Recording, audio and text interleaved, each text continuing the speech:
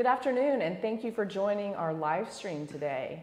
Today we have Bill Barker as Thomas Jefferson talking about spring and how spring affected everyone at Monticello. Let us know where you're joining from, and please leave any questions for Mr. Jefferson in the comments.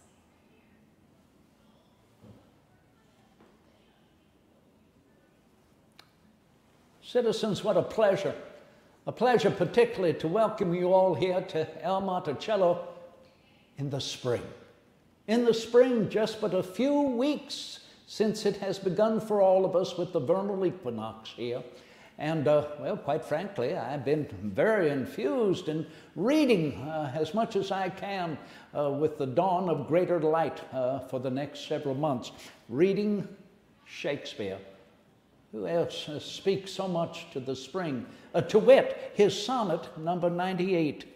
From you have I been absent in the spring, when proud-pied April, dressed in all his trim, hath put a spirit of youth in everything. That heavy Saturn laughed and leaped with him. Yet not the lays of birds, nor the sweet smell of different flowers in odor and in hue, could make me any summer's story tell, or from their proud lap pluck them where they grew. Nor did I wonder at the lilies white, nor praise the deep vermilion in the rose.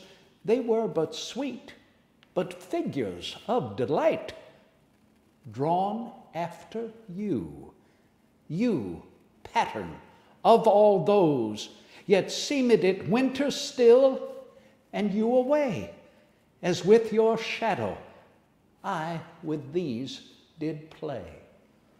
Is that not spring for all of us after the winter tide, and here finally to be able to enjoy the splendor, the beauty of spring, and all of the hues, if you will, all of the textures of the flowers, and so much more. And here I am speaking before you have the opportunity to inquire of me what you bring here on your mind. So, no further, this time is yours.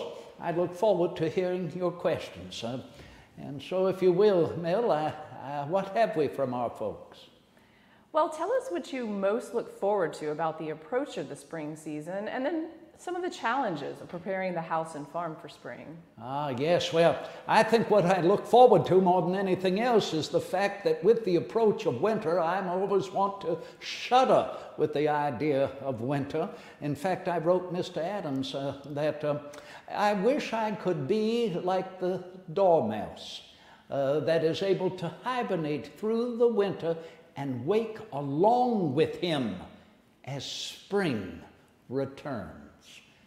It is a time of the year that I anticipate and look forward to, all of the beauty as I spoke earlier.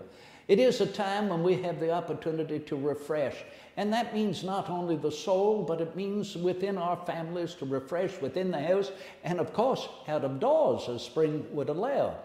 So I look forward to more or less dress the house in spring, whereas we had heavy curtains and heavy bedclothes and the great carpets and rugs upon the floor, that we can remove all of this and then drape our bedsteads with linens, if you will, and silks, and nonetheless for our furniture, for our settees and our chairs, to drape them accordingly as we enjoy the spring.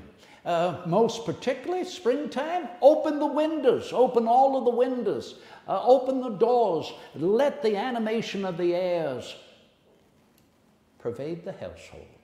And out of doors, well, we prepare the soil.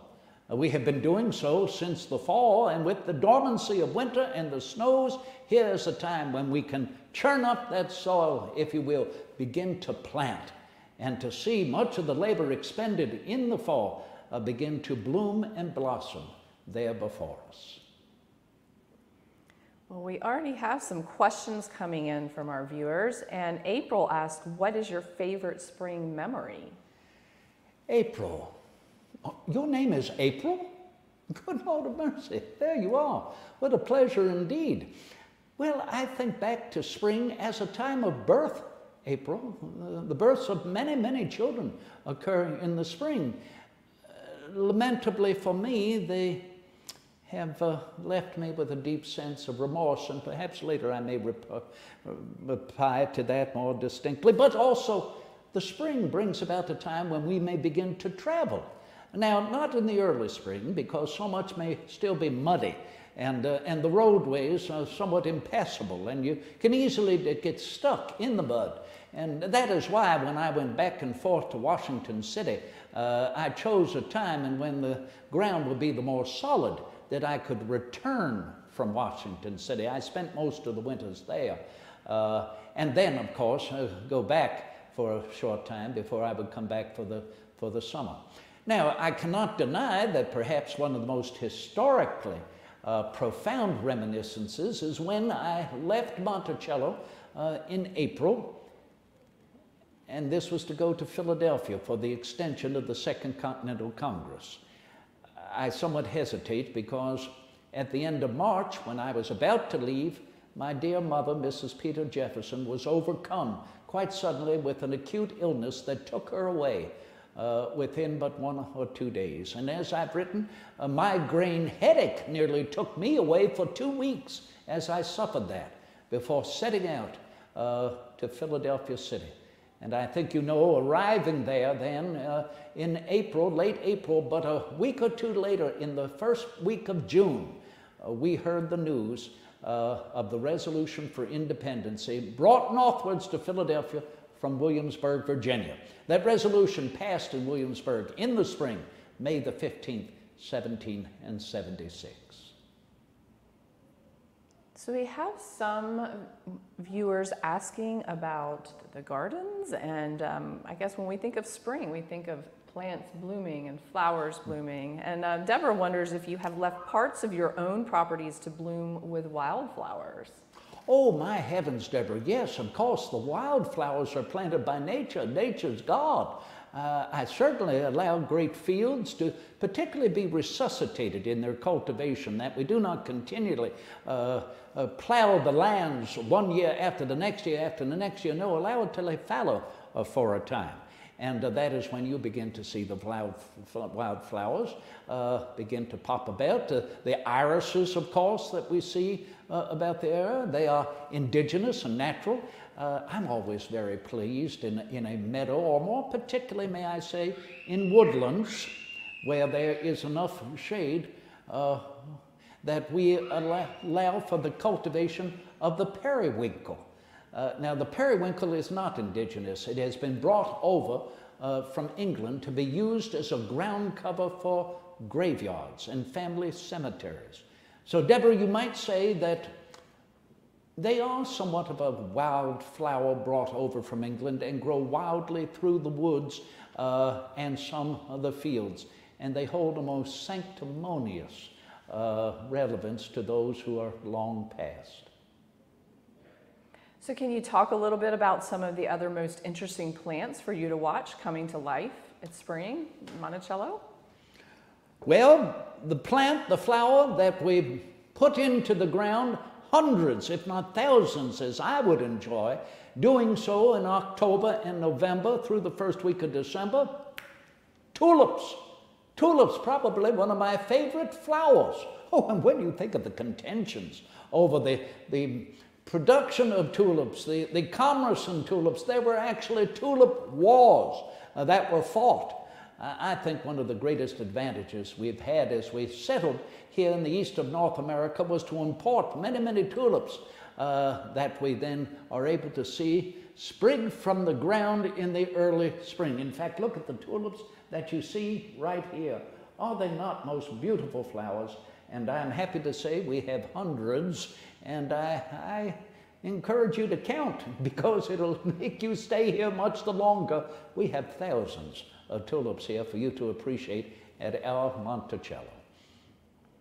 So Ezra, who is age 12, asks about plants that you brought from foreign countries for the spring bloom. I know you just mentioned tulips. Are there others you want to talk about? Yes, I have enjoyed bringing some roses that I was able to see in England that were not so indigenous here. in our land.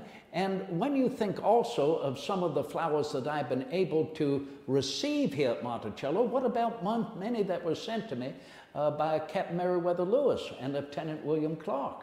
I think one of the favorite flowers that they sent me was snow on the mountain. Now that has not yet bloomed, but it will be coming up towards the end of the spring and into the summer. And it is literally what it sounds like. It is, as it grows to a particular height, upwards sometimes at about 1.5 to 2 feet, it is a blanket, if you will, of white, delicate flowers looking very much like snow on the mountain.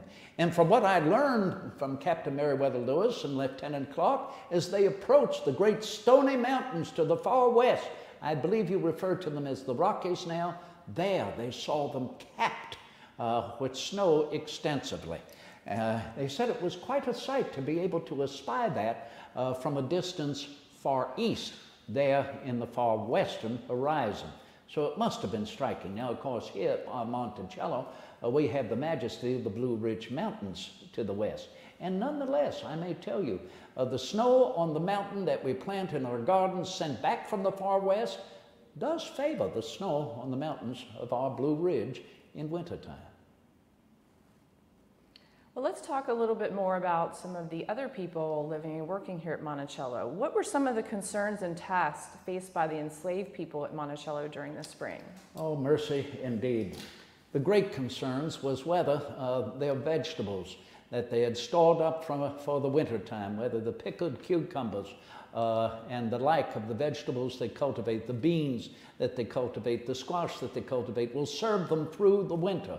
And the more so because, as you know, as spring begins, we are all out in the fields. Our families are there to begin to plant and to cultivate and produce. And so that leaves them little time for them to continue to cultivate their gardens and some of their small fields that they have.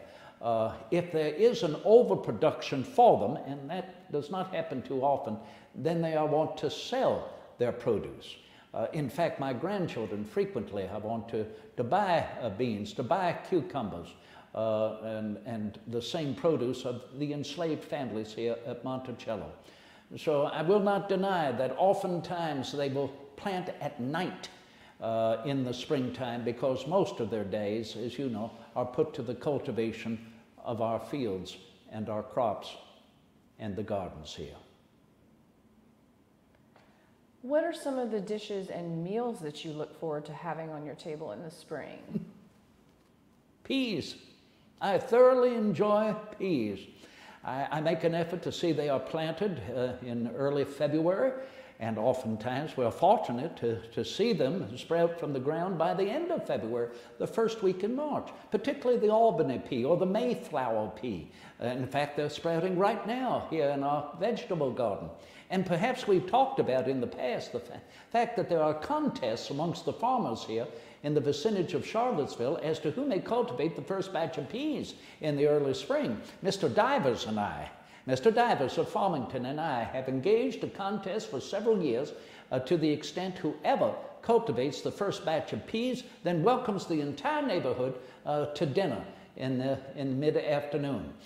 In fact, this year, I will tell you, my daughter, Mrs. Randolph, was delighted when I announced to her that the first batch of peas have come up. I believe it was the Albany pea. And she said, "Oh, Father, you must announce this immediately through the neighborhood." Well, I failed to do so for several days when Mrs. Randolph made it known to me that Mr. Divers had just announced throughout the neighborhood that he had cultivated the first batch of peas. Now, it might not have been the Albany, it might have been the Mayflower pea. But in any respect, my daughter felt quite sorry that we had not announced it, and then I said, dear, have no worry. We will have a free meal at Farmington, which we did. What extensive hospitality we enjoyed there. So we have a couple of viewers asking about Easter at Monticello. Can you tell us how you might have celebrated Easter at Monticello? With an extensive dinner, particularly provided for all of those who have come to visit during that time of great reflection, if you will, in a sense of rebirth accordingly. I always try to attend the services the services held by the Episcopalians, who will rent out the courthouse down here in Charlottesville. Now, many other sects also rent out the courthouse, so the Episcopalians have their time to do so. And if that falls during Easter, well, then I will attend to services there. Not many people realize this, but I remain on the vestry, as I was first appointed to the vestry of St. Anne's Parish in Albemarle County, where my father was vestryman accordingly. So yes, Easter is a time when our family gathers closely together and welcomes so many others coming to visit to enjoy our Easter meal. So how about just daily schedules during spring? How do daily schedules and household arrangements change with the seasons? Well, I would suggest the daily schedules, as different in the spring than they have been through the winter, are far more active. The schedule is pretty much the same as far as all of the tasks and the chores and efforts to be attended to from morning until evening. But I think it's a bit more active because we have more visitors coming to visit. And as I mentioned earlier, the opening up of windows, the opening of the doors, rolling up the carpets and the heavy curtains that we have requires a bit more activity. But it is, if you will, the activities of the house, as usual. We try to maintain it consistently through the year.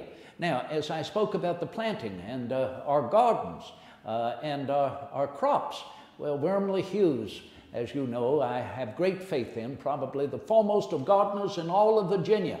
And so he is quite active, more than throughout the rest of the year, in attending to plantings in our vegetable garden. So Len asks what plant you have struggled to grow. Len, when I start thinking about the plants I have struggled to grow, it is almost an endless it's almost an endless list. So much of the seeds that have been sent to me from gentlemen and ladies across the globe have failed in my attention to cultivate them. And Len, here's another thing too. In the fall, we want to gather seeds from the plants that have thrived already through the year, that we can count on as thriving. But then that does not mean in the spring that the majority of those seeds are still viable to plant and spring forth anew here with the new spring season. So there are many failures then. Even some of the tulips and the bulbs may fail. Some of the Virginia bluebells that we so enjoy every year, where you have a lush patch of bluebells at one point, may fail the next year. So and some of the plants that were sent back by Captain Meriwether Lewis and Lieutenant Clark have failed accordingly. So I'm sorry that I can't announce one particular plant or flower that has consistently failed over any other. It's like trying to cultivate foreign wine. You can consider that a cultivation. You consider that certainly a plant, a cultivating of grapes, but the foreign vines just don't seem to succeed. And I'm referring to Pinot Noir, and I'm referring to Cabernet and Sauvignon, Sangiovese, Nebbiolo, Barolo. No. So these are constant failures that I cannot understand. And that does not mean that our native vines do not prosper. Yes, they do. The muscadine grapes flourish. Here in Virginia, North Carolina, the scuppernong continue to flourish. So all I can tell you, Len, is what I continue to strive and achieve, and that is plant an overabundance of both native plants, imported plants, seeds from previous years, the seeds that are sent to me in the commerce of seeds across the globe. And to plant an overabundance means you recognize you will have a failure. Expect that failure, but you will have successes. And so that is what I look forward to, more than to account for any failure. Carol would like to know how your wardrobe changes in the spring. Well, Carol, I can tell you I'm more than happy to give up some of the heavy woolen waistcoats and the heavy woolen frocks that I wear during the year. Now, I will tell you, Carol, as I get older, for whatever reason, I seem to just feel the cold more through predominantly the year than I've ever known it before. And that's why oftentimes I will continue to wear a scarlet flannel waistcoat, even with the sleeves. But on this particular day, Carol, I can tell you right now, you have but to visit El Monticello and you will see it's nearly a day in the summertime. As I take the temperature several times a day, on this day I've already realized at noon that it is up about 75 degrees. So quite naturally I'm not going to wear my scarlet waistcoat, flannel waistcoat, but here to prefer a linen. And if you will, a silk waistcoat, which is far more comfortable during the latter spring and particularly through the summertime and the early fall here in Virginia. In fact, Carol, as I have written, according to one's clothing and how one feels the most comfortable, and is that not the object for whatever clothing you choose to adorn yourself, is the comfort and the ease of your dress. In Virginia, Carol, I have written, the sun is nearly vertical the entire year. So therefore, even when it's a bit cool, you can always count on the warmth of the sun if you know where to place yourself. So let's talk a little bit more about the enslaved people tending their own gardens to feed their families. You mentioned that they might grow vegetables they would then sell back to the Jefferson household, but can you talk a little bit about the plants they might be growing to feed themselves? Yes, well, as I mentioned, beans and squash for the most part, and of course cucumbers, which they favor to pickle throughout the rest of the year. And also to salt a great deal of their vegetables too, allows it to last much the longer. So these are the predominant vegetables that they will cook unto themselves. And mind you, they do not only sell these to my own family, to my grandchildren. They want to sell to visitors that come to visit here as well. In fact, we encourage our visitors to attend to some of these families and see what they may be selling as they have come to visit, and take it with them as they proceed on their journeys. So George asked how all the plants on the mountaintop were watered. Well, George, this is our continued concern here on the mountaintop. Firstly, we are blessed to have the Rivanna River but a short distance to the east and to the southeast a bit. I was born and grew up along the east bank of the Rivanna, and so therefore we do have that river as a source of water. There are also several springs here about the mountaintop. We have the South Spring, we have the North Spring, and they continue to provide abundant water. But we had many other springs, some of which dried up, it appeared, soon after the top of the mountain was leveled off in 1768. So I found it a necessity, when we have continued to build the house and improve upon it and renovate it, to build cisterns. And so we do. We have 4 particular cisterns here on both sides of the terraced walkway in the corners. And that provides rainwater.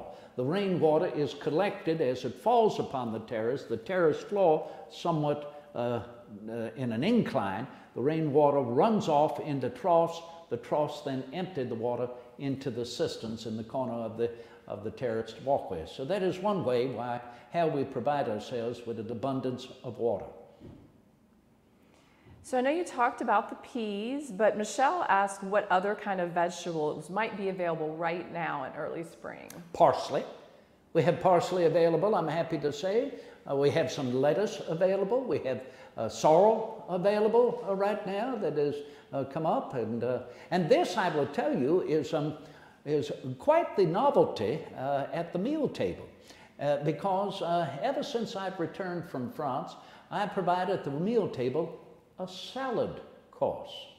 Have you heard of it? A salad course, or as I refer to it, stuffs of the garden.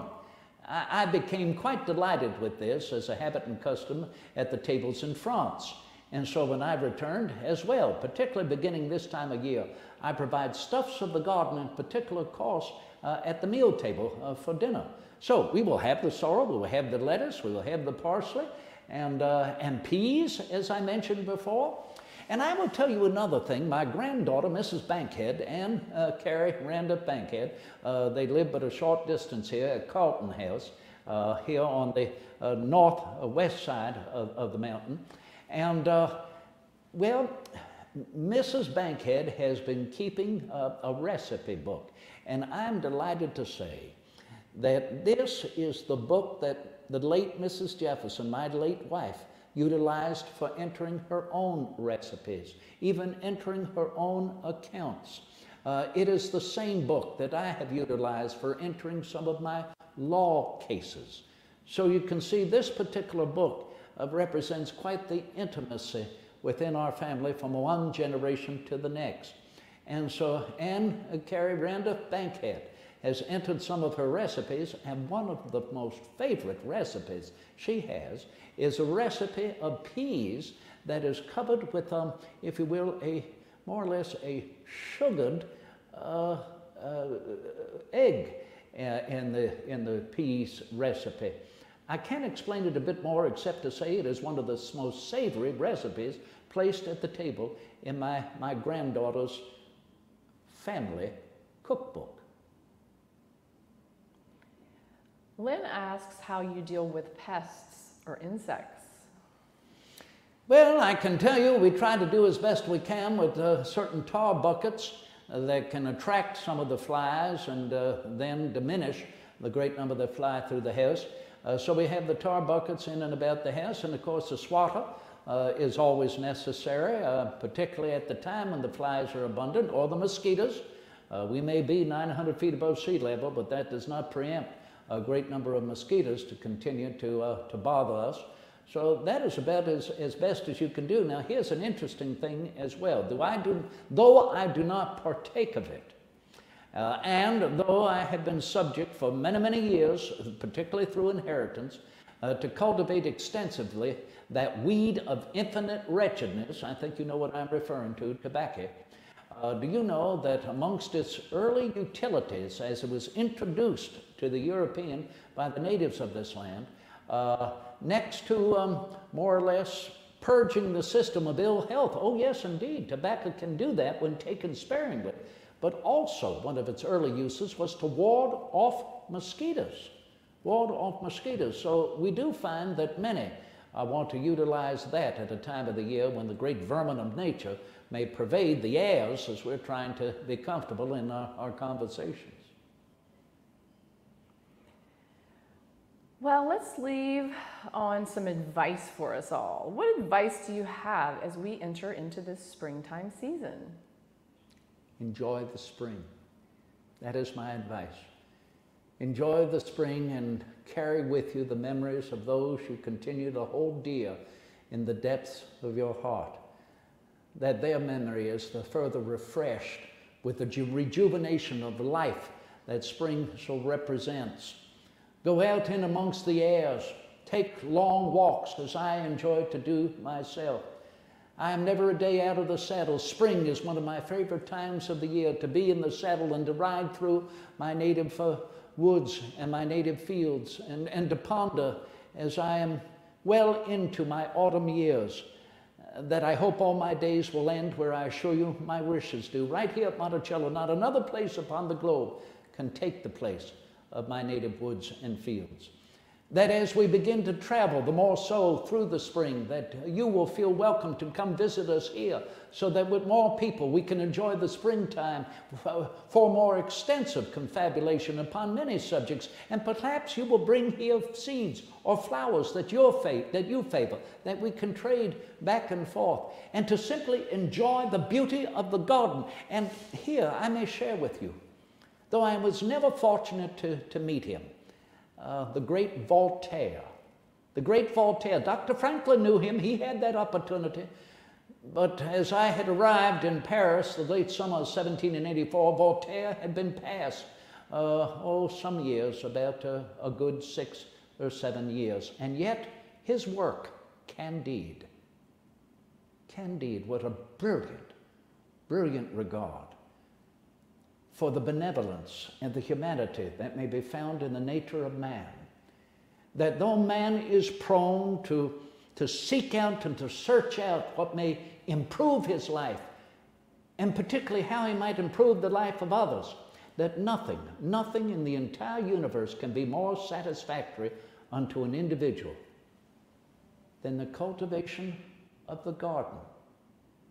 Therein may be found great truth. Therein may be found great patience to abide by the rhythms of the universe, all of that put into its effect by the great architect in the universe. In fact, as I continue to pursue the cultivation of the garden, I can assure you, as I grow ever the older, I but remain a young gardener.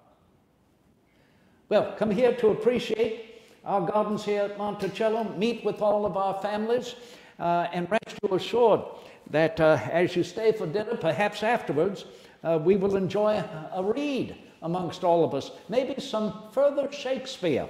This one delightful song which he has in Love Labour's Lost, to wit, when daisies pied and violets blue, and ladies' smocks all silver white, and cuckoo buds of yellow hue do paint the meadows with delight. The cuckoo then on every tree mocks married men, for thus is, well, here, I shall find another sonnet here to our great delight.